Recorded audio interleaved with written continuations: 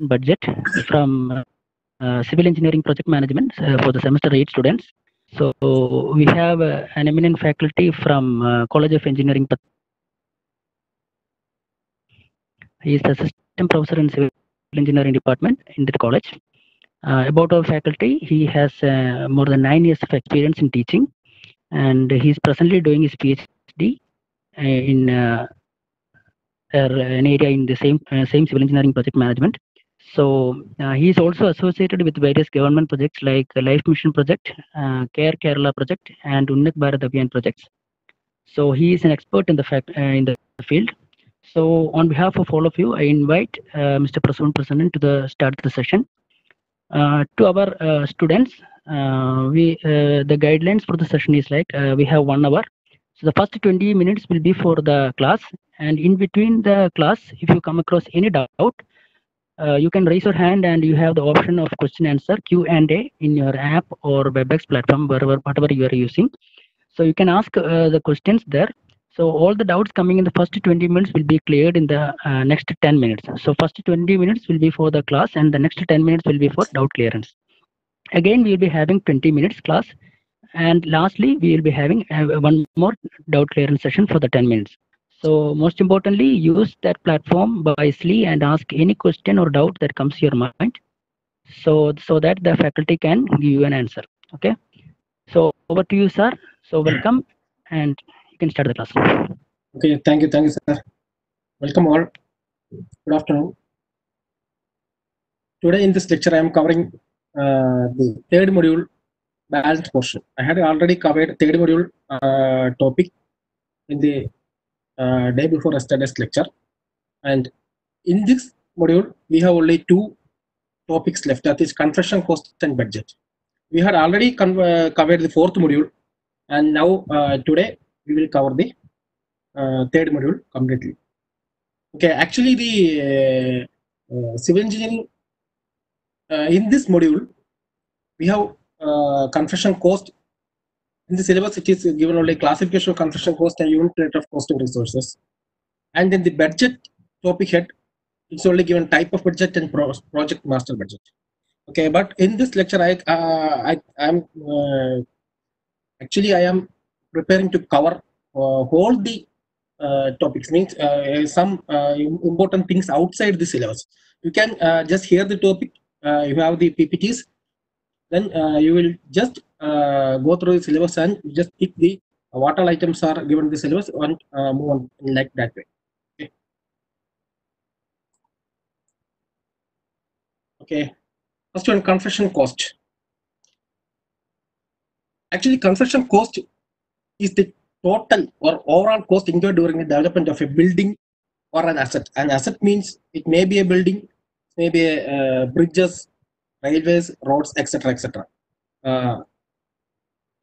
In the overall cost, it means the total cost of the materials, manpower, machines, transportation cost, the cost for fees such as fees for preparing the plan, for permit fees, then profit for contractors, then overhead cost that we look at it later in detail. The main thing is that actually we prepare the budget failure ആയിട്ട് മാറും. അതാണ് finance and risk management. Okay, അപ്പൊ നമ്മൾ ആ interest കൂടെ നോക്കണം. Interest ഒരു over head ആയിട്ട് വന്നുകൊണ്ടിരിക്കും. പ്രോജക്ട് ഇൻഡെഫിനിറ്റ്ലി ഡിലേ ആയാൽ നമ്മൾ ഇൻട്രസ്റ്റ് കൊടുക്കാൻ ബാധ്യതയാവും. നമുക്കറിയാം ഗവൺമെന്റ് പ്രോജക്റ്റിൽ ട്രഷറി ബില്ല് മാറുന്നതെന്ന് വെച്ചാൽ കോൺട്രാക്ടേഴ്സ് പലരും ലോൺ എടുത്താണ് വർക്ക് ചെയ്യുന്നത്. അപ്പൊ അങ്ങനെയുള്ള ബുദ്ധിമുട്ടുകളും കാര്യങ്ങളൊക്കെ എല്ലാ കാലഘട്ടത്തിലും ഉണ്ടായിട്ടുണ്ട്. Then home office expenses means home office over heads എന്ന് വെച്ചാൽ ഞാൻ ഇപ്പൊ സംസാരിച്ചത് മൊത്തം സൈറ്റിലെ ഓഫീസ്, സൈറ്റിലെ മാർക്കറ്റിംഗ് കാര്യങ്ങൾ. ഈ ഒരു ഫ്ലാറ്റ് കൺസ്ട്രക്ഷൻ കമ്പനി ആകുമ്പോൾ അവർക്ക് ഹെഡ് ഓഫീസ് ഉണ്ടാവും. ഹെഡ് ഓഫീസിനെ കൺസൾട്ട് ചെയ്ത് ഡിപ്പെൻഡ് ചെയ്ത് ഓരോ പ്രോജക്റ്റ് ഓഫീസ് ഉണ്ടാവും. അപ്പൊ ഈ ഹെഡ് ഓഫീസ് എക്സ്പെൻസസ് അവിടെയാണ് സ്റ്റാഫിന്റെ ഇൻഷുറൻസ്, അതുപോലെ ടാക്സ് കാര്യങ്ങളും legal procedures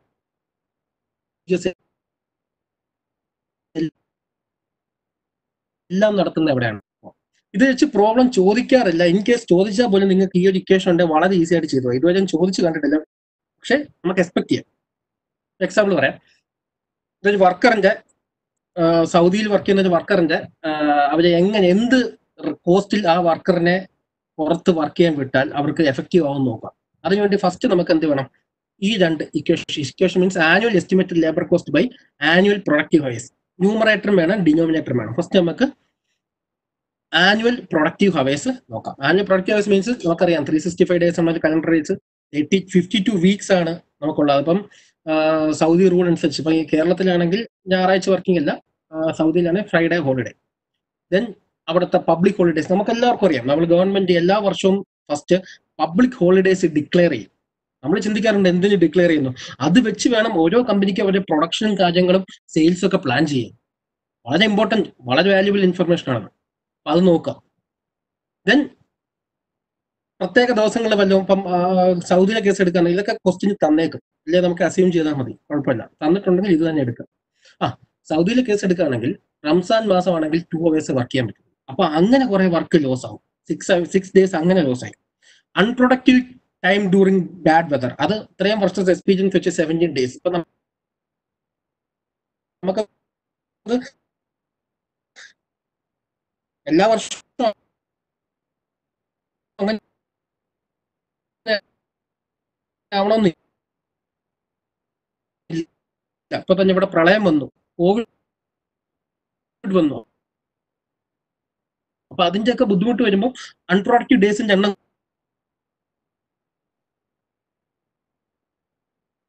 operators cost, tyre replacement cost, etcetera etcetera. Tyre ആണെങ്കിൽ ടയർ, ചെയിൻ, ഓപ്പറേറ്റർ മെറ്റീരിയൽസ് ആണെങ്കിൽ അങ്ങനെ. ഇത് ഞാൻ ജസ്റ്റ് ഒന്ന് റെപ്രസെന്റേഷൻ ഇട്ടേക്കാണ്. പക്ഷെ ഒരു മെഷീൻ വാങ്ങുമ്പോൾ ഇതൊന്നും നോക്കാതെ നമ്മൾ ഹയറിംഗ് ബിസിനസ് തുടങ്ങിയാൽ അട്ടർ ഫ്ലോപ്പ് ആവും. അതാണ് equipments hourly standard rate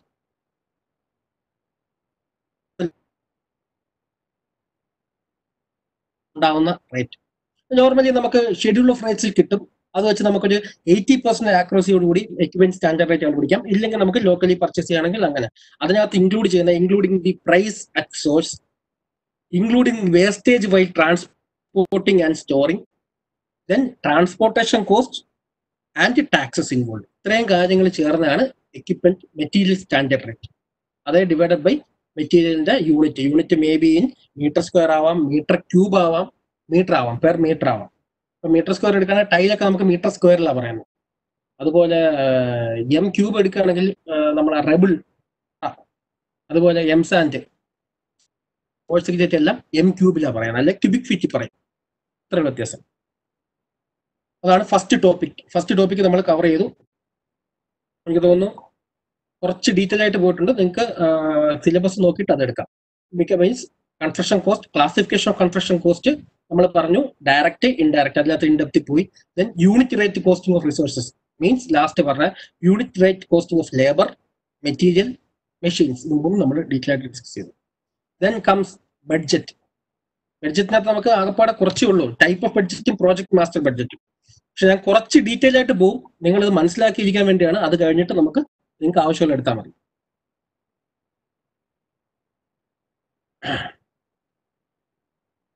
budget. Okay, what is A budget? എല്ലാവർക്കും അറിയാം. A budget is A financial plan for A defined period. ഒരു പർട്ടിക്കുലർ ടൈമിലേക്കുള്ള ഒരു ഫിനാൻഷ്യൽ പ്ലാൻ. നമുക്ക് എല്ലാ വർഷവും അറിയാം, എല്ലാ വർഷവും ഗവൺമെന്റ് ബഡ്ജറ്റ് അവതരിപ്പിക്കാറുണ്ട്, യൂണിയൻ ബഡ്ജറ്റ്. അതിനു മുമ്പ് റെയിൽവേ ബഡ്ജറ്റ് വരും. അത് കഴിയുമ്പം കേരള ബഡ്ജറ്റ്. ആ ഒരു ഓർഡറിൽ ബഡ്ജറ്റ് വരുന്നത്. കാര്യം എന്താ? ഓരോ വർഷത്തെ നമ്മുടെ പ്ലാൻ ആണ്. എത്രത്തോളം പ്രോസസ് ആകുമ്പോൾ അറിയാം. ഫസ്റ്റ് പ്ലാൻ ചെയ്ത് എന്തൊക്കെ അച്ചീവ് ചെയ്യണമെന്ന് പ്ലാൻ ചെയ്യും, അതിനുവേണ്ടി റിസോഴ്സസ് അലോക്കേറ്റ് ചെയ്യും. അതാണ് ബഡ്ജറ്റിംഗ് എന്ന് പറയുന്നത്. ഇവൻ വീടുകളിൽ പോലും ചെയ്യുന്നുണ്ട്. ഒരു മാസം നമ്മൾ ആ ചെലവുകൾ നിയന്ത്രിക്കാം. Okay, it includes planned sales volumes, revenues, resource quantities, cost and expenses, etcetera etcetera. ഒരുപാട് കാര്യങ്ങൾ അടങ്ങുന്നതാണ് budget. It may include budget surplus. അതായത് ഇതിനകത്ത് എന്തെങ്കിലും നമ്മളെ കയ്യിൽ എക്സ്ട്രാ മണി വല്ലതും ഉണ്ടെങ്കിൽ അത് നമ്മളെ ഫ്യൂച്ചറിലേക്ക് എങ്ങനെ സേവ് ചെയ്യും. ബഡ്ജറ്റ് സർപ്ലസ് എല്ലാവരും ചെയ്യാറുണ്ട്. ഫ്യൂച്ചർ നമ്മുടെ ബാങ്കിൽ FD ആയിട്ട് ഇടാറുണ്ട്, അല്ലെങ്കിൽ ഈ കിറ്റിയിലോ എങ്ങനെയാണെന്ന് വെച്ചാൽ നമ്മൾ ഇൻവെസ്റ്റ് ചെയ്യാറുണ്ട്. അതാണ് ബഡ്ജറ്റ് സർപ്ലസ്. നമ്മളെ ആവശ്യം കഴിഞ്ഞിട്ടുള്ള അതും നമ്മൾ ബഡ്ജറ്റ് ചെയ്യും. ഡെഫിസിറ്റ് ഉണ്ടെങ്കിൽ അതും ബഡ്ജറ്റ് ചെയ്യാം. ഡെഫിസിറ്റ് മീൻസ് നമുക്ക് ഇത്ര പ്ലാൻ ഉണ്ട്, നമുക്കൊരു കാർ വാങ്ങാൻ പ്ലാൻ ഉണ്ട്, അവിടെ നമ്മുടെ കയ്യിലുള്ള ബഡ്ജറ്റ് ഡെഫിസിറ്റ് ആണെങ്കിൽ നമ്മൾ ലോൺ എടുക്കും. ഇതാണ് പ്ലാൻ. ഇതാണ് എല്ലാ രാജ്യങ്ങളും എല്ലാം ചെയ്തുകൊണ്ടിരിക്കുന്ന മെത്തേഡ്. അതാണ് budgeting. It's based on A future plan of actions which is prepared in advance based on objectives to B attained and it is expressed in monetary or physical units. Okay, ഇതാണ് ബഡ്ജറ്റിന്റെ ഒരു overview. Then classification of budget. Budget can be mainly classified into 4. That is classification according to time. Time which classify, that is long time budget. Then according to function. Then according to flexibility and the rolling budget. Okay, detail ആയിട്ട് പോകാൻ just കാര്യം type of budget നമുക്ക് എക്സാമിന് പഠിക്കാനുള്ള. According to time, there are three types: long range budget, short range budget, and current budget. Long range budget are budget which extend beyond 1 year, which depends upon market trends, economic factors, growth, population, etc. etc. 5-year plan കേട്ടിട്ടില്ലേ? അതായത് 5 year 1 year നമ്മൾ normally എല്ലാ വർഷവും budget നല്ല vision ഉള്ള ഒരു management ആണ്. ഇത് നോർമലി ഈ ലോങ് റേഞ്ച് ബഡ്ജറ്റ് ചെയ്യുന്നത് പ്രൈവറ്റ് സെക്ടർ മാനേജ്മെന്റ് ആണ്. വളരെ സ്മൂത്ത് ആയിട്ട് റൺ ചെയ്യാൻ പറ്റുന്ന പ്രൈവറ്റ് സെക്ടർ. അതായത് അവരൊരു പ്ലാൻ തുടങ്ങിയിട്ട് അവർ പ്ലാൻ ചെയ്യും 10 years കൊണ്ട് ഞങ്ങൾ ടോപ്പിലെത്തും. 10 years പ്ലാൻ ആണ്. 10 years കൊണ്ട് അവർ പ്രൊഡക്ഷൻ കപ്പാസിറ്റി എങ്ങനെ ഇംപ്രൂവ് ചെയ്യും, എങ്ങനെ സെയിൽസ് ഇംപ്രൂവ് ചെയ്യും, എങ്ങനെ അവർ പ്രോഫിറ്റബിൾ ആക്കും. അതാണ് അവരുടെ ലോങ് ടൈം ബഡ്ജറ്റ്. പക്ഷെ ലോങ് ടൈം ബഡ്ജറ്റ് മാത്രം കൊണ്ട് ഒരു ഫേമും ഒന്നും റൺ ചെയ്യാൻ പറ്റത്തില്ല. കാര്യം നമുക്ക് ഷോർട്ട് ടൈം ആയിട്ട് കുറെ ഗോൾസ് അച്ചീവ് ചെയ്യേണ്ട. അതിനുവേണ്ടി നമ്മൾ മസ്റ്റ് ആയിട്ടും ഷോർട്ട് റേഞ്ച് ബഡ്ജറ്റ് ഫോളോ ചെയ്ത് പറ്റുന്നത്. These are budget which last up to 12 months, which may be up to 3 months or 6 months. പക്ഷെ ഇവിടെ നമ്മൾ കുറച്ച് കാര്യം ശ്രദ്ധിക്കണം. കാര്യം നമ്മൾ എന്ത് പ്ലാൻ ചെയ്താലും ആ 3 month പ്ലാൻ ചെയ്യണം, 3 months കംപ്ലീറ്റ് ചെയ്യാൻ പറ്റുന്ന ഒരു പ്രോജക്റ്റ് ആയിരിക്കണം. അപ്പൊ നമ്മൾ ഒരു റബ്ബർ നട്ടിട്ട് അവിടെ ഒരു പ്രോജക്റ്റ് 3 months കംപ്ലീറ്റ് ചെയ്യാൻ പറ്റുമെന്ന് വെച്ചാൽ നടക്കത്തില്ല. കാര്യം റബ്ബർ കിളിച്ച് വരണമെങ്കിൽ 8 വർഷം പിടിക്കും. അവിടെ നമ്മൾ ലോങ് റേഞ്ച് ബഡ്ജറ്റ് പ്ലാൻ ചെയ്തിട്ടുള്ളത് 8 വർഷം കഴിഞ്ഞ് എങ്ങനെ പോകും. 8 വർഷം കഴിഞ്ഞാൽ പിന്നെ നമുക്ക് ഇയർലി ബഡ്ജറ്റ് പ്ലാൻ ചെയ്യാം. അതേസമയം ഒരു പ്ലാന്റ്, ഒരു മാനുഫാക്ചറിങ് പ്ലാന്റ്, അത് ചിലപ്പോൾ അത് ഫങ്ഷണൽ ആവണമെങ്കിൽ തന്നെ ചിലപ്പോൾ 2 വർഷം പിടിക്കും. അവിടെ നമ്മൾ ഫസ്റ്റ് ഇനിഷ്യൽ സ്റ്റേജിൽ ലോങ് റേഞ്ച് ബഡ്ജറ്റിലേക്ക് പോയിട്ട് ദെൻ അത് ഷോർട്ട് റേഞ്ച് വർക്ക് പ്ലാൻ ആകുമ്പോൾ ഷോർട്ട് റേഞ്ച് ബഡ്ജറ്റ്, അതായത് എങ്ങനെ അത് പെർ ഇയർ എത്ര പ്രൊഡക്ഷൻ, അങ്ങനെ നമുക്ക് മൂവ് ചെയ്യാൻ പറ്റും. Then current budget. Current budget means short time budget. ഇപ്പൊ നമുക്ക് എക്സാമ്പിൾ പറയാൻ പറ്റും. ഇപ്പൊ കോവിഡ് വന്നു, 2 തവണ ഫിനാൻസ് മിനിസ്റ്റർ മീറ്റിംഗ് കൂടി സപ്പോർട്ടിങ് പാക്കേജസ്, ബഡ്ജറ്റിനെ സപ്പോർട്ട് ചെയ്യുന്ന പാക്കേജസ് അനൗൺസ് ചെയ്തു. മാത്രമല്ല ഈ കോവിഡ് വന്ന സിറ്റുവേഷനിൽ ഇപ്പം ഈ പറയുന്ന യൂണിയൻ ബഡ്ജറ്റ് പോലും ഇൻവാലിഡ് ആവുന്ന സിറ്റുവേഷൻ വന്നേക്കാം. കാര്യം യൂണിയൻ ബഡ്ജറ്റ് നമ്മൾ കോവിഡോ ബാക്കിയുള്ള ലോക്ക്ഡൌണോ കാര്യങ്ങളോ ഒന്നും നമ്മൾ പ്ലാൻ ചെയ്യാതാണ് ഇൻഫ്രാസ്ട്രക്ചറിന് വേണ്ടി ഫണ്ട് അനുവദിച്ചു, ടെക്സ്റ്റൈൽ ഇൻഡസ്ട്രിക്ക് വേണ്ടി കോടികൾ അനുവദിച്ചു. പക്ഷെ ഇതൊന്നും നമുക്ക് ചിലപ്പോൾ പ്രാക്ടിക്കലി ഇനി പോസിബിൾ ആവണമെന്നില്ല. കാര്യം ഒരുപാട് ഫണ്ട് നമ്മൾ ബ്ലോക്കായി, ഒരുപാട് ടാക്സ് ബ്ലോക്കായി. അപ്പം ഇത്രയും ഫണ്ട് നമ്മൾ ബഡ്ജറ്റ് അനുവദിച്ചു എന്ന് പറഞ്ഞ് ഇതൊന്നും നടത്താനുള്ള ഒരു കപ്പാസിറ്റി ഇപ്പൊ ഗവൺമെന്റ് ആണ്. കറന്റ് ബഡ്ജറ്റ് എക്സ്പെക്ട് ചെയ്യാൻ പറ്റും. ഈ സിറ്റുവേഷൻ വെച്ച് നമുക്ക് വളരെ എക്സാമ്പിൾ ആയിട്ട് പറയാം. റവന്യൂ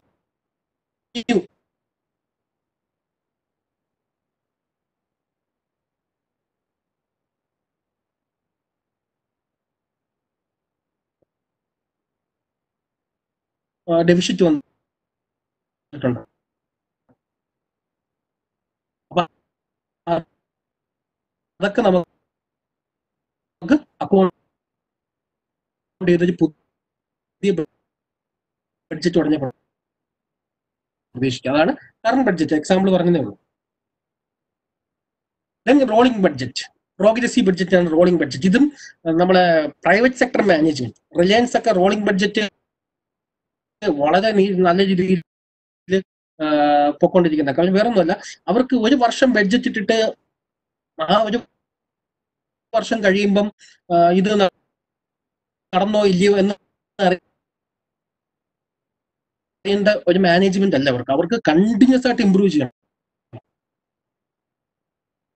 അപ്പൊ അവര് ചെയ്യുന്നതെന്ന് വെച്ചാൽ ഓരോ ക്വാർട്ടർ കഴിയുമ്പോഴും അടുത്ത ഒരു ക്വാർട്ടറോട് ആഡ് ചെയ്ത് അതായത് വരുന്ന 4 ക്വാർട്ടർ, ഒരു ക്വാർട്ടർ എന്ന് വെച്ചാൽ 4 മാസം, സോറി 3 മാസം, 3 കൂടെ ആഡ് ചെയ്ത് അടുത്ത പുതിയ ബഡ്ജറ്റ് അവർക്ക് ബഡ്ജറ്റ് ഫിക്സഡ് ബഡ്ജറ്റ് ഓരോ പ്രോഗ്രാമിന് വേണ്ടി അത് ഫിക്സഡ് ആണ്. അതിനകത്ത് പിന്നെ ചെക്ക് ചെയ്ത് പക്ഷേ ബഡ്ജറ്റ് അങ്ങനെ ഗ്യാസ് ഉണ്ട്, ഓയിലിന്റെ ഗ്യാസ് പ്രൊഡക്ഷൻ ഉണ്ട്, ഡിസ്ട്രിബ്യൂഷൻ ഉണ്ട്, ദെൻ ടെക്സ്റ്റൈൽ ഫീൽഡിലുണ്ട്, ഹോസ്പിറ്റാലിറ്റി ഫീൽഡിലുണ്ട്. ഒരുപാട് കമ്പനികൾ ഒരു കൂട്ടമാണ് റിലയൻസ് എന്ന് പറഞ്ഞത്. അപ്പൊ നമുക്കറിയാം ഓയിലിനകത്ത് ഒരു ഇഷ്യൂസ് വന്നിട്ടുണ്ട്. അപ്പോൾ അവരെന്ത് ചെയ്യും, അവരുടെ ബഡ്ജറ്റ്, അവിടുത്തെ ബഡ്ജറ്റ് കുറച്ചുകൊണ്ട് ബാക്കിയുള്ള ഫീൽഡിലെ ബഡ്ജറ്റും കൂട്ടും, അവിടെ സെയിൽസ് കൂട്ടും. കാര്യം ആൾറെഡി ഒരു ബിസിനസ് ഡള്ളായി, അപ്പോൾ മറ്റേ ബിസിനസ് അതിനനുസരിച്ച് ഫ്ലഷ് ചെയ്തുകൊണ്ടിരിക്കും.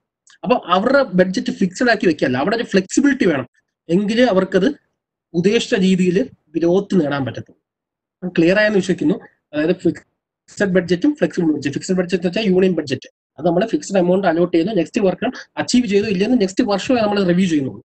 Flexible budget each and every quarter our review ചെയ്ത് അതിനുള്ള റെമഡിയൽ മെഷേഴ്സ് എടുക്കും.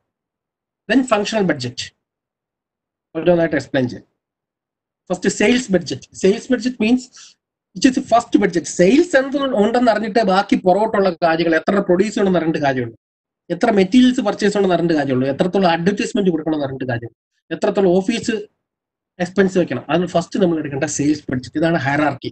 ഒരു ഫങ്ഷണൽ ബഡ്ജറ്റിൽ ഏറ്റവും ഇമ്പോർട്ടന്റ് സാധനമാണ് സെയിൽസ് ബഡ്ജറ്റ്. സെയിൽസ് എത്ര ഉണ്ടെന്ന് അറിയാതെ, ഇപ്പോൾ ഒരു എക്സാമ്പിൾ പറയാം, നമ്മളൊരു കോളേജ് സ്റ്റാർട്ട് ചെയ്യുക. കോളേജ് സ്റ്റാർട്ട് ചെയ്യുമ്പോൾ എത്ര സീറ്റ് ഉണ്ട്, എത്ര സ്റ്റുഡൻസ് വരും എന്ന് മനസ്സിലാക്കാതെ ബാക്കിയുള്ള ബിൽഡിങ്ങും അതിൻ്റെ ഉള്ള ഓഫീസും ബാക്കിയുള്ള എല്ലാ സെറ്റപ്പും, ഓഫീസ് മാനേജ്മെന്റ്, ദെൻ അവിടുത്തെ ക്ലാസ് റൂംസ്, ഫർണിച്ചേഴ്സ് എല്ലാം വാങ്ങിച്ചിട്ട് കഴിഞ്ഞാൽ നമുക്കത് പ്രോഫിറ്റബിൾ ആയിട്ട് റൺ ചെയ്യണമെന്നില്ല. അപ്പോൾ ഫസ്റ്റ് സെയിൽസ്, എല്ലാ ബിസിനസ്സിലും സെയിൽസ് ബഡ്ജറ്റാണ് ഏറ്റവും important. Okay, factors to B concern sales budget. Main ഏറ്റവും ഇമ്പോർട്ടൻറ്റ് ഫാക്ടർ എന്ന് വെച്ചാൽ പാസ്റ്റ് സെയിൽസ് ഫിഗേഴ്സ്, നേരത്തെ സെയിൽ ഫിഗർ നോക്കണം. ദെൻ സെയിൽസ്മാൻസ് എസ്റ്റിമേറ്റ്, അയാൾക്കറിയാം, മാർക്കറ്റിൽ പോകുന്ന സെയിൽസ്മാൻ അറിയാം എത്രത്തോളം സെയിൽ നടക്കാൻ ചാൻസ് ഉണ്ട്. Then plant capacity. Plant capacity നോക്കാതെ ഇപ്പം പ്ലാന്റിന്റെ maximum capacity 10,000 unit per year ആണ്. സെയിൽസ് 20,000 യൂണിറ്റ് ഉണ്ടാക്കിയിട്ട് കാര്യമുണ്ടോ? ഒരുപാട് കമ്പനികൾ, ഇന്ത്യൻ മാർക്കറ്റിൽ ഒരുപാട് കമ്പനികൾ അങ്ങനെ റൺ ചെയ്യുന്നുണ്ട്. അവർക്ക് കപ്പാസിറ്റിയെക്കാട്ടി കൂടുതൽ അവർ സെയിൽസ് എക്സ്പെക്ടേഷൻസ് വെക്കുന്നത്, അതായത് ഒരു കോർഡിനേഷൻ അല്ലേ ഈ ഡിപ്പാർട്ട്മെന്റ് തമ്മിൽ. പക്ഷെ ഇപ്പൊ അതൊക്കെ മാറി വന്നു. ഇപ്പൊ ഓട്ടോമാറ്റിക്കായിട്ട് മാനേജ്മെന്റ് ഇൻഫർമേഷൻ സിസ്റ്റവും നമ്മൾ നേരത്തെ പഠിച്ചിട്ടുണ്ടായിരുന്നു കഴിഞ്ഞ ക്ലാസ്സിൽ, PMIS ഒക്കെ വന്നപ്പോൾ കൂടി ഇതെല്ലാം തമ്മിൽ നല്ല കോറിലേഷൻ വരും. Okay, വായിച്ചറിയാം. Then production budget. Sales ബഡ്ജറ്റിനെ depend ചെയ്തുകൊണ്ടാണ് പ്രൊഡക്ഷൻ, എത്രത്തോളം പ്രൊഡ്യൂസ് ചെയ്യണം, എത്രത്തോളം റോ മെറ്റീരിയൽസ് സ്റ്റോക്ക് ചെയ്യണം, കാര്യങ്ങളെല്ലാം ഡിപ്പെൻഡ് ചെയ്യുന്ന സെയിൽസ് ബഡ്ജറ്റാണ്. അപ്പം ആ പ്രൊഡക്ഷൻ ഡിപ്പാർട്ട്മെന്റ് ഹെഡ് ഈ സെയിൽസിന്റെ ഇത് വെച്ചിട്ട് തീരുമാനിക്കും, ഓക്കെ ഇത്രയും സെയിൽസ് ആണ് സെയിൽസ് ഡിപ്പാർട്ട്മെന്റ് ഹെഡ് വെച്ചേക്കുന്നത് ത്രൂ ദെയർ എംപ്ലോയീസ്. സെയിൽസിന്റെ എംപ്ലോയീസ് വഴി കളക്ട് ചെയ്ത് അത് പ്രൊഡക്ഷൻ ഡിപ്പാർട്ട്മെന്റ് കൊടുക്കുമ്പോൾ അത്രയും ഡീറ്റെയിൽസ്, അത്രയും മെറ്റീരിയൽസ് പ്രൊഡ്യൂസ് ചെയ്യാൻ വേണ്ടി എത്ര റോ മെറ്റീരിയൽസ് വേണം, അതിനുള്ള ബഡ്ജറ്റ് പ്രൊഡക്ഷൻ ഡിപ്പാർട്ട്മെന്റ് കൊടുക്കും. അതാണ് ഹയറാർക്കി.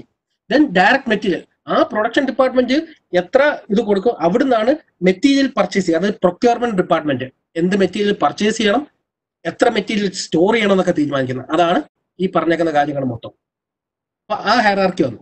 അടുത്തത് എന്താ? Direct labour cost. അടുത്തത് ലേബർ ഡിപ്പാർട്ട്മെന്റിൽ പോകും. അതൊക്കെ ഇത്രയും മെറ്റീരിയൽസ് ആണ് നമ്മൾ ഈ കമ്പനി ഈ വർഷം സെയിൽസിന് തീരുമാനിച്ചത്, ഇത്രയാണ് പ്രൊഡ്യൂസ് ചെയ്യാൻ തീരുമാനിച്ചത്, ഇത്രയാണ് പ്രൊക്യൂർ ചെയ്യാൻ തീരുമാനിച്ചത്.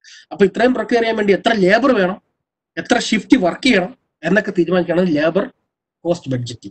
അതിനനുസരിച്ച് വേണം ലേബർ റിക്രൂട്ട് ചെയ്യണോ, അതോ ലേബേഴ്സിനെ ബെഞ്ചിൽ, അറിയാലോ IT കമ്പനിയിൽ വർക്കിൽ അല്ലെങ്കിൽ ബെഞ്ചിൽ ഷിഫ്റ്റ്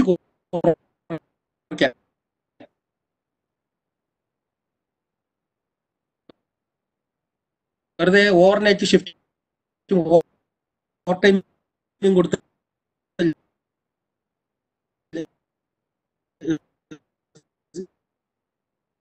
ഇത് കൂട്ടണം. ഒരുപാട് കമ്പനി അങ്ങനെ വർക്ക് ചെയ്ത് കറക്റ്റ് മാനേജ്മെന്റ് ഇല്ലാത്തതുകൊണ്ട് ഇവർക്ക് സെയിൽസ് കറക്റ്റായിട്ട് പോകണമെന്നില്ല. ഇവർ ഓവർനൈറ്റ് ഷിഫ്റ്റും വെച്ച് ഓവർ ഹെഡ് ഒരുപാട് കൂട്ടിയിട്ട് പ്രൊഡ്യൂസ് ചെയ്യും. ചിലപ്പോൾ 2-3 മാസം ഫാക്ടറി അടച്ചിടേണ്ടി വരും. ഓവർ പ്രൊഡക്ഷൻ കാണാം. ഈ ഗുഡ്സ് ഇങ്ങനെ കെട്ടിക്കിടക്കുന്നതാണ്.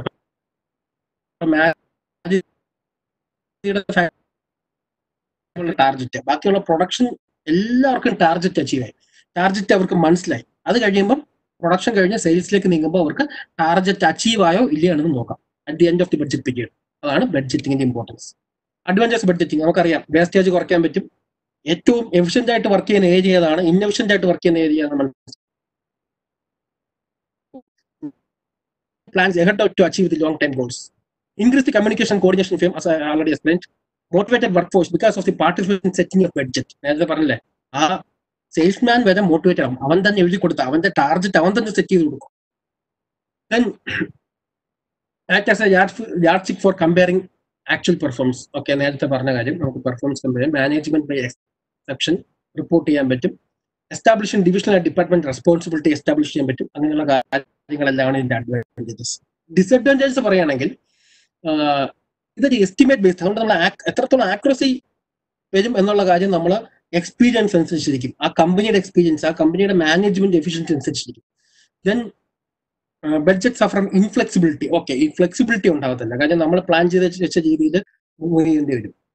പക്ഷെ അതുകൊണ്ടാണ് ഞാൻ നേരത്തെ പറഞ്ഞ റോളിംഗ് ബഡ്ജറ്റിന്റെ ഇമ്പോർട്ടൻസ്. നേരത്തെ പറഞ്ഞില്ല, പ്രൈവറ്റ് കമ്പനീസ് റോളിംഗ് ബഡ്ജറ്റ് എടുക്കുന്നത് കാര്യം ഓരോ സിറ്റുവേഷൻ അനുസരിച്ച് മാറാം, അല്ലെങ്കിൽ situation budget. Okay, then കോംപ്ലക്സി in managing budget easy to achieve. Easy ആയിട്ട് അച്ചീവ് ചെയ്യുന്ന ഇതാണ് വെച്ചേക്കുന്നത്. ബഡ്ജറ്റിംഗ് ആണ് ചെയ്തേക്കുന്നതെങ്കിൽ അവർക്ക് ഒരുമാതിരി ഓക്കെ, അവര് ഈസി ഗോ, അതായത് ഓക്കെ അച്ചീവ് ചെയ്തു, ഇനിയിപ്പം വർക്ക് ചെയ്യേണ്ട ആവശ്യമില്ല എന്നൊരു മെന്റാലിറ്റി വരും. അവിടെയാണ് ഫ്ലെക്സിബിൾ ബഡ്ജറ്റ് ഇമ്പോർട്ടൻ്റ്. അതായത് നമ്മൾ ടാർജറ്റ് ഈസി ആയിട്ട് അച്ചീവ് ചെയ്താൽ പുതിയ ടാർജറ്റ് അവിടെ വെച്ച് കൊടുക്കും. അങ്ങനെ then over estimation of cost. ഒരുപാട് മാനേജ് ചെയ്യുന്നത് ആദ്യം ഇടുമ്പോൾ തന്നെ കോസ്റ്റ് എസ്റ്റിമേറ്റ് കൂട്ടിയിടും, എസ്റ്റിമേറ്റ് കൂട്ടിയിടും. അപ്പൊ പിന്നെ ചോദ്യം വരത്തില്ല അച്ചീവ് ചെയ്തില്ലെന്ന് പറഞ്ഞു. അതായത് 100 കോടി ആവും എന്ന് പറഞ്ഞ് കോസ്റ്റ് അങ്ങ് ഇട്ട് കൊടുക്കും. പക്ഷെ ആക്ച്വലി 50 കോടിക്ക് നമുക്ക് ചെയ്യാൻ പറ്റും. അപ്പൊ 75 crore ആണെങ്കിൽ പോലും മാനേജ്മെന്റ് ചോദിക്കത്തില്ല. അതൊരു ആക്ച്വലി ചെയ്തുകൂടാത്തൊരു രീതിയാണ്.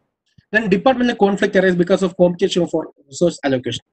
ഇതാറുണ്ടോ, ഒരു ഫാക്ടറി തന്നെ പല പ്രോഡക്റ്റ് മാനുഫാക്ചർ ചെയ്യുന്നു, അതിന്റെ റോ മെറ്റീരിയൽ സെയിം ആണെങ്കിൽ ഒരു ഡിപ്പാർട്ട്മെന്റ് പക്കാ ബഡ്ജറ്റ് ചെയ്തില്ലെങ്കിൽ അവിടെ നിന്നുള്ള കോൺഫ്ലിക്ഷൻ വരും. ചിലപ്പോൾ ബഡ്ജറ്റ് ചെയ്ത് അവർ ചോദിക്കും, ഞങ്ങൾ ബഡ്ജറ്റ് ചെയ്തു, ഞങ്ങളെ പ്രൊഡ്യൂസ് ചെയ്യാനുള്ള റിസോഴ്സ് എവിടെയെന്നുള്ള ചോദ്യം വരും. അങ്ങനെയുള്ള ബുദ്ധിമുട്ടുള്ളത്. ബഡ്ജറ്റിംഗ് പ്രോസസ് സ്റ്റേജസ്, ഇതാണ് ലാസ്റ്റ്.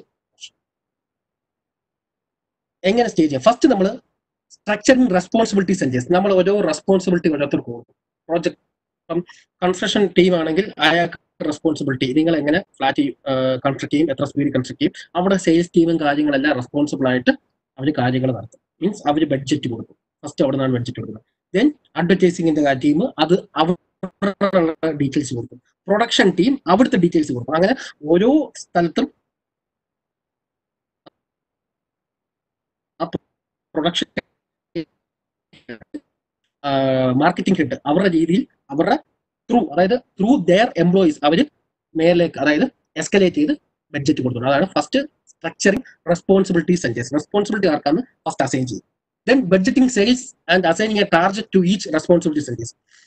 ടാർജറ്റ് കൊടുക്കുന്നു ഓരോ റെസ്പോൺസിബിലിറ്റി സെന്റേഴ്സിനും. എന്ത് ടാർജറ്റ്, എന്ത് റവന്യൂ, എത്രത്തോളം സെയിൽസ് നിങ്ങൾ എടുക്കും, എത്രത്തോളം പ്രൊഡ്യൂസ് ചെയ്യാൻ പറ്റും, എത്രത്തോളം മാർക്കറ്റ് ചെയ്യാൻ പറ്റും, ഒരു ടാർജറ്റ് കൊടുക്കും. ദെൻ ഓപ്പറേറ്റിംഗ് എക്സ്പെൻസ് ബഡ്ജറ്റ്, അതായത് എത്രത്തോളം നമുക്ക് എക്സ്പെൻസ് ഉണ്ടാവും, ആ ഡീറ്റെയിൽസ് മൊത്തം അവരെ കൊണ്ട് കളക്ട് ചെയ്യിപ്പിക്കും. ഇത് പ്രോസസ്സാണ് ഞാൻ പറയുന്നത്. ഫസ്റ്റ് നമ്മൾ ഒരാൾക്ക് റെസ്പോൺസിബിലിറ്റി കൊടുത്തു, അവർക്ക് ടാർജറ്റ് കൊടുത്തു, അവരുടെ എക്സ്പെൻസ് വാങ്ങിച്ചു. എങ്ങനെയാണ് ബഡ്ജറ്റിംഗ് പ്രോസസ് പറഞ്ഞു വരിക?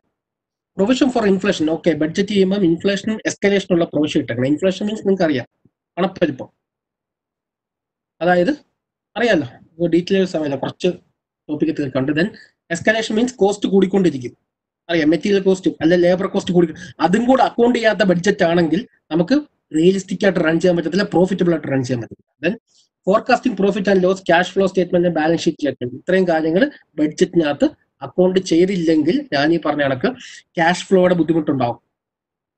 ക്യാഷ് ഫ്ലോയുടെ ബുദ്ധിമുട്ടുണ്ടായാൽ മെറ്റീരിയൽസ് പ്രൊക്യൂർ ചെയ്യാനുള്ള ബുദ്ധിമുട്ടുണ്ടാവും. ഇതെല്ലാ ലെവലിലും ഇവൻ ലെവലിലും സെയിൽസ് ലെവലിൽ ബാധിക്കും.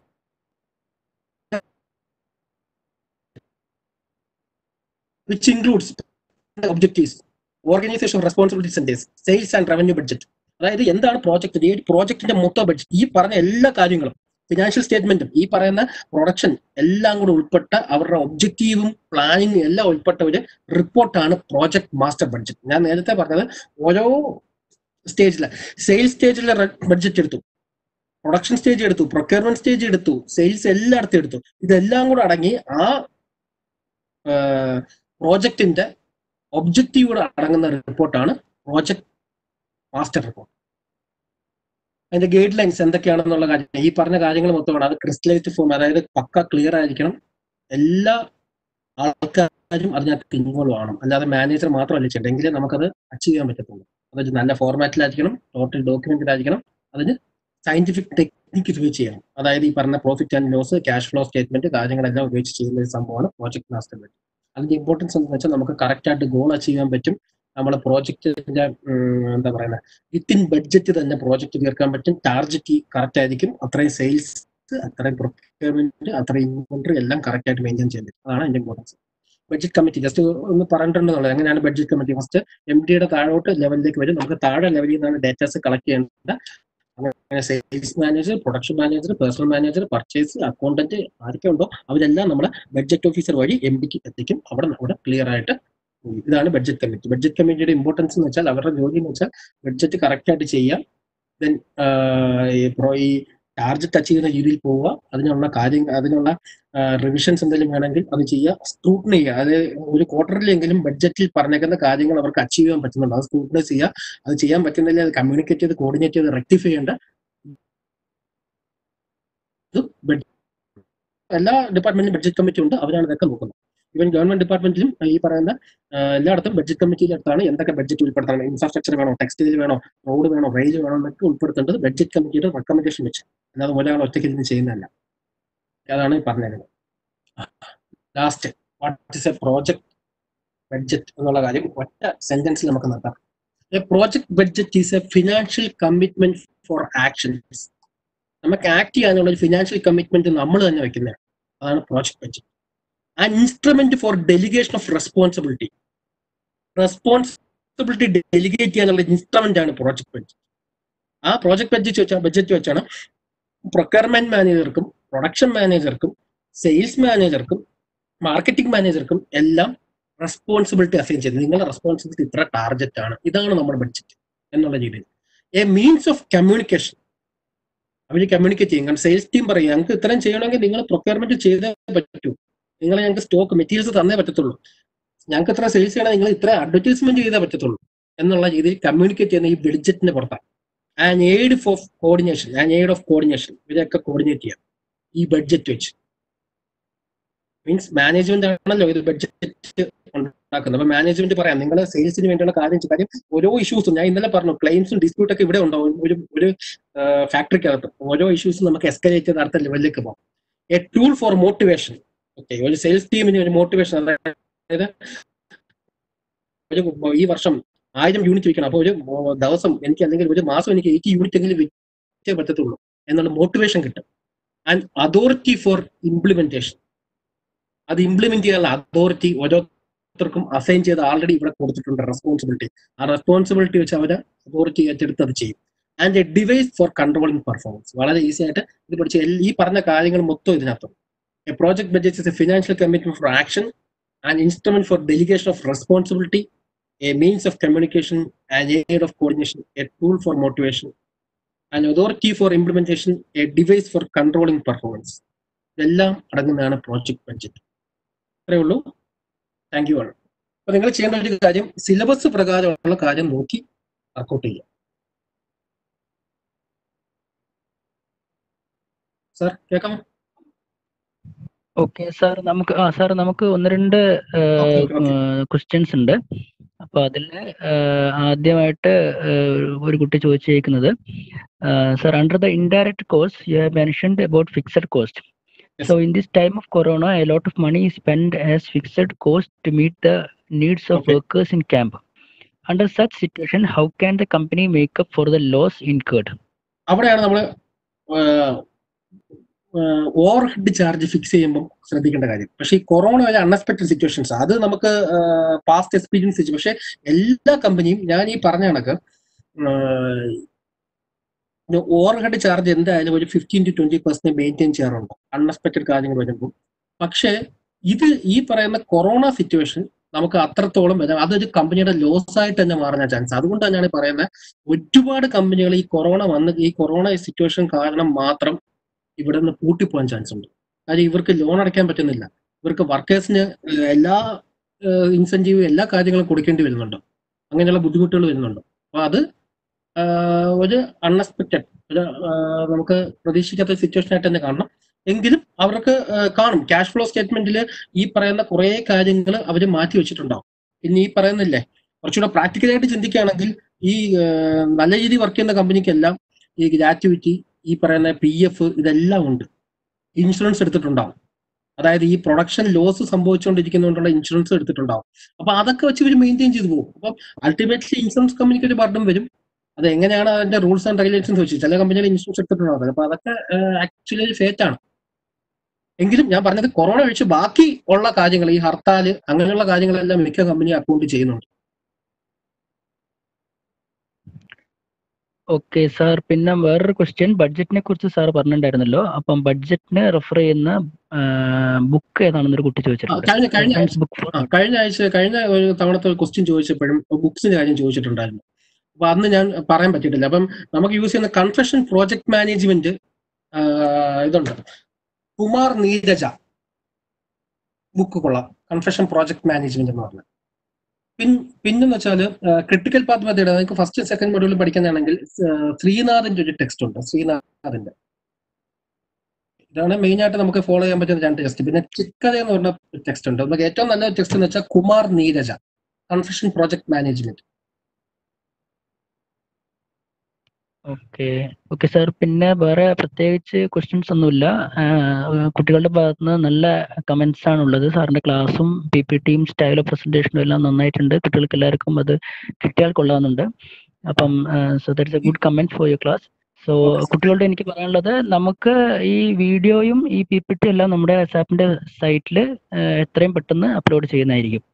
സോ ആ ക്വസ്റ്റ്യൻസിൽ ആൻസർ വേറെ എന്തെങ്കിലും കുട്ടികൾക്ക് ചോദിക്കാനുണ്ടെങ്കിൽ ഈ സമയത്തിൽ ചോദിക്കാവുന്നതാണ്.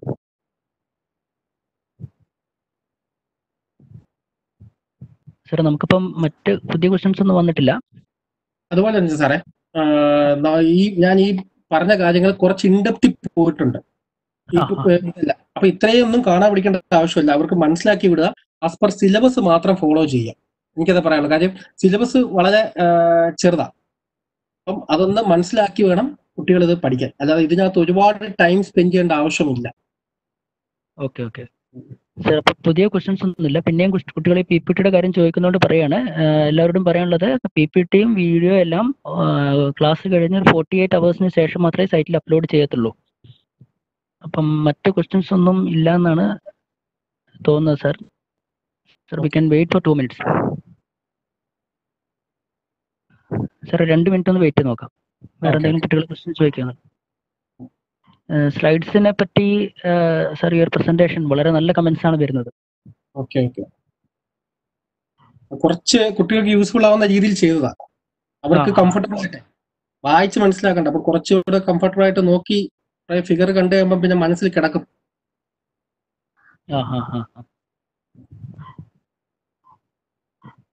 ഓക്കെ.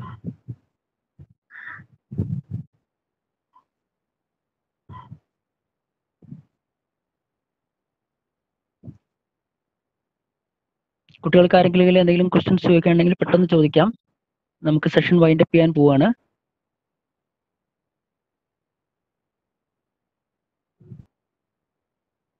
സാറിന് ഇനി കുട്ടികളുടെ എന്തെങ്കിലും പറയാനുണ്ടോ? എനിക്കിത് പറയണം സാർ, നമുക്ക് ഈ സിലബസ് നോക്കി പഠിക്കാം, അതേ ഉള്ളൂ. കാര്യം ഇത് കുറച്ച് ഇൻഡെപ്ത് ഞാൻ പോയിട്ടുണ്ട്. കാര്യം ബഡ്ജറ്റിംഗ് വരുമ്പോൾ അവർക്ക് അത് കുറച്ച് മനസ്സിലാക്കാൻ വേണ്ടി ലാസ്റ്റ് കുറച്ച് ടോപ്പിക് ഇല്ലേ സാർ, അതായത് ഈ ബഡ്ജറ്റിംഗ് കമ്മിറ്റി, ഇതൊന്നും ആക്ച്വലി എക്സാമിന് എക്സ്പെക്ട് ചെയ്യേണ്ട ക്വസ്റ്റ്യൻസ് അല്ല. ഓക്കെ, ഒരു കുട്ടി ഇപ്പൊ ചോദിച്ചേക്കുന്നത് ഈ മോഡ്യൂളിൽ നിന്ന് എക്സാമിനേഷന് എക്സ്പെക്ട് ചെയ്യേണ്ട ക്വസ്റ്റ്യൻസ് ഏതൊക്കെയാണ്? ഈ മൊഡ്യൂളിൽ എന്ന് വെച്ചാൽ നമുക്ക് 2 ടോപ്പിക് മെയിൻ ആയിട്ടുള്ളത്. 2 ടോപ്പിക് മീൻസ് ഈ കൺഫെഷൻ കോസ്റ്റ് ആൻഡ് ബഡ്ജറ്റിംഗ്, അത് ഈ ടോപ്പിക്. പിന്നെ കഴിഞ്ഞ ക്ലാസ്സിൽ ഞാൻ എടുത്തിട്ടുണ്ടായിരുന്നു confession dispute and arbitration. Okay, ഇത് ഇത്ര അടങ്ങുന്നതാണ് ഈ മൊഡ്യൂൾ. ഇതിൽ നിന്ന് 15 മാർക്കിന് ക്വസ്റ്റ്യൻ എക്സ്പെക്ട് ചെയ്യാം. അതിൽ തന്നെ ആർബിട്രേഷൻ ടോപ്പിക് വളരെ ഇമ്പോർട്ടന്റ്. അതിൽ നിന്ന് എങ്ങനെ പോയാലും ഒരു 5 to 7 മാർക്ക് ഉറപ്പായിട്ട് ക്വസ്റ്റ്യൻ ചോദിക്കും. Confession dispute and arbitration. ബാക്കി ഒരു 7 മാർക്ക് ഈ പറയുന്ന ബഡ്ജറ്റിംഗും കോസ്റ്റിംഗും തന്നെ വരും. സാർ, എന്തെങ്കിലും ന്യൂമറിക്കൽ ക്വസ്റ്റ്യൻസ് ഉണ്ടാവോ എന്ന് ചോദിക്കുന്നുണ്ട്. ഞാൻ പറഞ്ഞില്ല, ഈ ഒരു ചാൻസ് മാത്രമേ ഉള്ളൂ ന്യൂമറിക്കൽ ക്വസ്റ്റ്യൻ വരാൻ. അതായത് ഇവിടെ ഒരു എക്സാമ്പിൾ ഞാൻ കാണിച്ചിട്ടില്ലായിരുന്നു, നമ്മളെ ഈ എക്സാമ്പിൾ ആനുവൽ പ്രൊഡക്റ്റീവ് അവർ. ഇത് മാത്രമേ ഇതിന് എക്സ്പെക്ട് ചെയ്യാനുള്ളൂ ന്യൂമറിക്കൽ ക്വസ്റ്റ്യൻ. അതെന്ന് വെച്ചാൽ ഈ ഒരു ഇക്വേഷൻ മാത്രം അറിഞ്ഞാൽ മതി. Annual estimated labour cost by annual productive hours. ഇത് ചോദിച്ചാൽ തന്നെ 5 മാർക്കിന് ചോദിക്കാനുള്ള ക്വസ്റ്റ്യൻ ഉള്ളൂ. ഡീറ്റെയിൽസ് മൊത്തം തന്നേക്കും. തന്നിട്ടില്ലേ നമുക്ക് വെറുതെ അസ്യൂം ചെയ്യാം. മീൻസ് എത്ര ഒരാൾ വർക്ക് ചെയ്യുന്നു, എത്ര പെർ ഇയർ അയാൾക്ക് പുറത്ത് എത്ര സ്പെൻഡ് ചെയ്യുന്നു ഡിവൈഡ് ബൈ എത്ര അവർ വർക്ക് ചെയ്യുന്നു. വളരെ ഈസി. ഓക്കെ സർ, ഒരു ക്വസ്റ്റ്യൻ കുട്ടി ചോദിച്ചിരിക്കുന്നത്, can you please explain about unit rate costing of resources. Unit rate costing അതാണ് ഈ സംഭവം. യൂണിറ്റ് റേറ്റ് കോസ്റ്റിംഗ് ആണ് ഞാൻ ഈ പറഞ്ഞുകൊണ്ടിരിക്കുന്നത്. യൂണിറ്റ് റേറ്റ് കോസ്റ്റിംഗ് ആണ് ലേബർ കോസ്റ്റ്. അതായത് ഞാൻ അതൊന്നുകൂടെ എക്സ്പ്ലെയിൻ ചെയ്യാം. ഇത് നോർമലി ഒരു IT കമ്പനിയുടെ എക്സാമ്പിൾ പറയണേ. ആ IT കമ്പനി നമുക്ക് എല്ലാ കൺസ്ട്രക്ഷൻ കമ്പനിയും ഉണ്ട്. കൺസ്ട്രക്ഷൻ കമ്പനിയിലും ദുബായിലൊക്കെ ഉള്ള എസ്റ്റാബ്ലിഷ്ഡ് കമ്പനിയൊക്കെ ഇങ്ങനെയാണ് വർക്ക് ചെയ്യുന്നത്. ഞാൻ IT കമ്പനി എക്സാമ്പിൾ പറയുകയാണെങ്കിൽ നമ്മുടെ IT ഫീൽഡിൽ ഒരു എംപ്ലോയി വർക്ക് ചെയ്യുന്നെങ്കിൽ ആ എംപ്ലോയിയെ ഹയർ ചെയ്യുന്നത് പെർ അവർ $20 അല്ലെങ്കിൽ $25 അല്ലെങ്കിൽ $50 എത്ര ആയിക്കോട്ടെ. അത് എങ്ങനെയാണ് ഈ $50 ഈ കമ്പനി ഹയർ ചെയ്ത് അത് പ്രോഫിറ്റബിൾ ആക്കുന്നത് എന്നുള്ളത് കാൽക്കുലേഷൻ ആണ് ലേബർ ഹവർലി സ്റ്റാൻഡേർഡ് റേറ്റ്. അതുള്ള ഇക്വേഷൻ ആണ് ആനുവൽ എസ്റ്റിമേറ്റഡ് ലേബർ കോസ്റ്റ്. അതായത് ഒരു വർഷം ആ ലേബറിന്റെ പുറത്ത് കമ്പനി എത്ര സ്പെൻഡ് ചെയ്യേണ്ടി വരുന്നുണ്ട് ഡിവൈഡഡ് ബൈ ഒരു വർഷം എത്ര മണിക്കൂർ ആ ലേബർ വർക്ക് ചെയ്യുന്നു. ഇത് കിട്ടിക്കഴിഞ്ഞാൽ നമുക്ക് അവർലി റേറ്റ് കിട്ടത്തില്ലേ? ഇത്രയുള്ള കാൽക്കുലേഷൻ. അപ്പൊ നമ്മൾ എങ്ങനെ ആനുവൽ എസ്റ്റിമേറ്റഡ് ലേബർ കോസ്റ്റ് എടുക്കും? അതിനുവേണ്ടിയാണ് നമ്മൾ ഈ കാൽക്കുലേഷൻ. ഒന്നുമില്ല, ആ ലേബറിന് കൊടുക്കേണ്ട സാലറി, അയാൾക്ക് കൊടുക്കേണ്ട ഇൻസെന്റീവ്, അയാൾക്ക് ഫുഡിന് അലവൻസ് കൊടുക്കുന്നെങ്കിൽ അങ്ങനെ, ട്രാൻസ്പോർട്ടേഷൻ അലവൻസ് കൊടുക്കുന്നത് അങ്ങനെ, അങ്ങനെയുള്ള ഫുൾ അയാൾക്ക് പുറത്ത് കമ്പനി ചെലവാക്കുന്ന ഫുൾ എമൗണ്ട് ആഡ് ചെയ്യുക. എന്തൊക്കെ ചെലവാക്കോ അതെല്ലാം ആഡ് ചെയ്യുക. ഡിവൈഡഡ് ബൈ അയാൾ ഒരു വർഷം എത്ര മണിക്കൂർ വർക്ക് ചെയ്യുന്നു. അയാൾക്ക് എത്ര മണിക്കൂർ വർക്ക് ചെയ്യാൻ പറ്റും? 365 ഡേയ്സ് അയാൾക്ക് വർക്ക് ചെയ്യാൻ പറ്റത്തില്ല. കാര്യം 52 ഡേയ്സ് ആൾറെഡി ഗവൺമെന്റ് ഇത് ഞായറാഴ്ചയോ വെള്ളിയാഴ്ചയോ ഹോളിഡേയ്സ് കൊടുത്തേ പറ്റത്തുള്ളൂ. അപ്പൊ അത് ഒഴിവാക്കാം. 10 ഡേയ്സ് പബ്ലിക് ഹോളിഡേ അത് ഗവൺമെന്റ് ഡിക്ലെയർ ചെയ്യും എല്ലാ വർഷവും എത്ര പബ്ലിക്. അപ്പൊ അതും നമ്മൾ ഡിഡക്ട് ചെയ്യണം. പിന്നെ ഇപ്പം എന്തെങ്കിലും സിറ്റുവേഷൻസ്, ഇപ്പൊ ഈ പറയുന്ന റംസാൻ അങ്ങനെയുള്ള സിറ്റുവേഷൻസ് വരുമ്പം ഒരുപാട് റെഗുലേഷൻസ് വരും. ഇപ്പൊ വേറെ എക്സാമ്പിൾ പറയുകയാണെങ്കിൽ ഇപ്പം ട്രിവാൻഡ്രത്ത് ആറ്റുകാൽ പൊങ്കാൽ അങ്ങനെയൊക്കെ വരികയാണെങ്കിൽ ഹാഫ് ഡേ ലീവ് കൊടുക്കും. അങ്ങനെയുള്ള കാര്യങ്ങളൊക്കെ ഒഴിവാക്കുക. പിന്നെ ബാഡ് വെതറിൽ IT കമ്പനിയാണെങ്കിൽ ബാഡ് വെതറിന്റെ സിറ്റുവേഷൻ വരുന്നില്ല. പക്ഷേ ഈ കൺസ്ട്രക്ഷൻ കമ്പനിയാണെങ്കിൽ ബാഡ് വെതർ സിറ്റുവേഷൻ ആ സമയത്ത് വർക്ക് ചെയ്യാൻ പറ്റത്തില്ല. അപ്പൊ നമുക്കറിയാം ഗൾഫിലൊക്കെ ചൂട് കൂടുന്ന സമയത്ത് ഒരുപാട് റെഗുലേഷൻ വരും. ഇതെല്ലാം കുറച്ചു കഴിഞ്ഞാൽ ഒരു വർഷം ഒരു ലേബറിന് എത്ര അവർ വർക്ക് ചെയ്യാൻ പറ്റുമെന്ന് കിട്ടും. അപ്പം total cost divided by total working hours ചെയ്ത് കഴിഞ്ഞാൽ നമുക്ക് unit rate costing of resource അല്ലെങ്കിൽ കോസ്റ്റിംഗ് ഓഫ് ലേബർ കിട്ടും. അതാണ് ഞാൻ പറഞ്ഞത്. കോസ്റ്റിംഗ് ഓഫ് ഓക്കെ സാർ, ഒരു ക്വസ്റ്റ്യൻ ഇവിടെ ഉണ്ട്. Can you please differentiate between rolling and flexible budget? Rolling budget എന്ന് വെച്ചാൽ ഫിക്സഡ് ബഡ്ജറ്റ് എന്ന് വെച്ചാൽ നമ്മളെ ബഡ്ജറ്റ് ഫിക്സ് ചെയ്ത് വെച്ചേക്കാറ്. ഫ്ലെക്സിബിൾ ബഡ്ജറ്റ് എന്ന് വെച്ചാൽ ഈ പ്രൈവറ്റ് കമ്പനീസ് നടത്തുന്നതാണ് ഫ്ലെക്സിബിൾ ബഡ്ജറ്റ്. ഇപ്പം ഞാൻ എക്സാമ്പിൾ പറഞ്ഞു റിലയൻസിന്റെ കേസ്. റിലയൻസ് എന്ന് വെച്ചാൽ ഒരുപാട് കമ്പനികളുടെ ഒരു ഗ്രൂപ്പാണ്. അപ്പൊ ഏതെങ്കിലും ഒരു ബിസിനസ്സിന് ഒരു ബുദ്ധിമുട്ട് സംഭവിച്ചാൽ ഇവർ അടുത്ത ബിസിനസ് കൂട്ടും. ഒരു എക്സാമ്പിൾ പറയുകയാണെങ്കിൽ റിലയൻസിന്റെ ആക്ച്വലി ഇപ്പം ഈ ഡോളർ ഈ പറയുന്ന ക്രൂഡിന്റെ വില കുറഞ്ഞുകൊണ്ട് അവരുടെ ഓയിൽ ആൻഡ് ഗ്യാസ് ബിസിനസ് നല്ല ഡള്ള. പക്ഷെ ഇവരെന്ത് ചെയ്യും സമയത്ത് ഇവര് ഏറ്റവും കൂടുതൽ അവർ പ്രൊമോട്ട് ചെയ്യുന്ന അവരുടെ PPE കിറ്റ് ഉണ്ട്. അതായത് നമുക്ക് പേഴ്സണൽ പ്രൊട്ടക്ട് എക്യുപ്മെന്റ്, ഈ ഡോക്ടേഴ്സിനൊക്കെ യൂസ് ചെയ്യുന്ന സാധനം, ഈ ഹോസ്പിറ്റൽസ്, ഇതിന്റെ പ്രൊഡക്ഷൻ മാസമായിട്ട് നടന്നുകൊണ്ടിരിക്കുക. ഈ കൊറോണ സമയത്ത് മാസമായിട്ട് നടക്കുക. അത് അവർ പ്രൊഡക്ഷൻ കൂട്ടി, അവരുടെ റിസോഴ്സസും ഫണ്ടെല്ലാം അങ്ങോട്ട് അലോക്കേറ്റ് ചെയ്യും. അപ്പൊ ആ ഇത് നഷ്ടം അവർക്ക് അവിടെ നികത്താം. ഇത് ഫ്ലെക്സിബിൾ ബഡ്ജറ്റ് ആണ്. അല്ലെങ്കിൽ അവർ കൈയും കെട്ടി ഇരിക്കുകയാണ്, ഞങ്ങൾ ഈ വർഷം ഇതേ ചെയ്യാൻ പ്ലാൻ ഉള്ളൂ, ഞങ്ങൾ ഇതേ ചെയ്യത്തുള്ളൂ എന്ന് പറഞ്ഞിരുന്നാൽ അത് നടക്കില്ല. ഫിക്സഡ് ബഡ്ജറ്റ് ആണെങ്കിൽ അങ്ങനെ നടക്കും. ഇത് അവർ ഫ്ലെക്സിബിൾ ആയതുകൊണ്ടാണ് ആ രീതിയിൽ മൂവ് ചെയ്യുന്നത്. അതാണ് ഫ്ലെക്സിബിൾ ബഡ്ജറ്റ്. ഇനി റോളിംഗ് ബഡ്ജറ്റ് എന്നാൽ 4 രീതി ബഡ്ജറ്റ് ചെയ്യും. റോളിംഗ് ബഡ്ജറ്റ് എന്ന് വെച്ചാൽ ഒരു ക്വാർട്ടർ കഴിയുന്നതനുസരിച്ച് ആ ക്വാർട്ടറിന്റെ സെയിൽസ് അങ്ങ് മാറ്റിയിട്ട് അടുത്ത ക്വാർട്ടറും കൂടെ ഇതിനകത്ത് ആഡ് ചെയ്ത് എപ്പോഴും ഒരു വർഷത്തെ ബഡ്ജറ്റ് മുന്നിൽ കാണും. നമ്മളൊരു എക്സാമ്പിൾ പറഞ്ഞു കഴിഞ്ഞാൽ നമ്മളെ ഗവൺമെന്റിന്റെ ഇപ്പോഴത്തെ ബഡ്ജറ്റ് കഴിഞ്ഞ വർഷം ഇംപ്ലിമെന്റ് ചെയ്തതാണ്. ഈ വർഷമാണ് ഇനിയിപ്പം അടുത്ത ബഡ്ജറ്റ് വരുമ്പോഴാണ് ഇത് മാറ്റുന്നത്. അതുവരെ ഫിക്സഡ് ആണ്. പക്ഷേ ഇതങ്ങനെയല്ല. ഇതെന്ന് വെച്ചാൽ ഒരു ക്വാർട്ടറിന്റെ റിസൾട്ട് വന്നു കഴിയുമ്പം ആ ക്വാർട്ടർ റിസൾട്ട് അങ്ങ് മാറ്റിയിട്ട് അടുത്ത ക്വാർട്ടറോട് ആഡ് ചെയ്ത് അവരൊരു ബഡ്ജറ്റ് പ്രിപ്പയർ ചെയ്യും. ആ രീതി റോൾ ചെയ്ത് മുന്നോട്ട് പോകും. ഓക്കെ, ക്ലിയർ ആയെന്ന് വിശ്വസിക്കുന്നു സാറേ. Hello,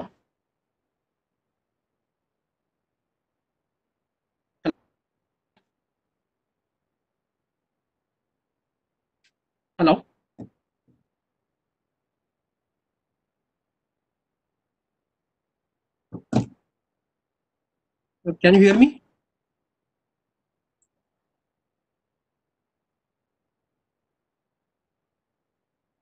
Can you hear me?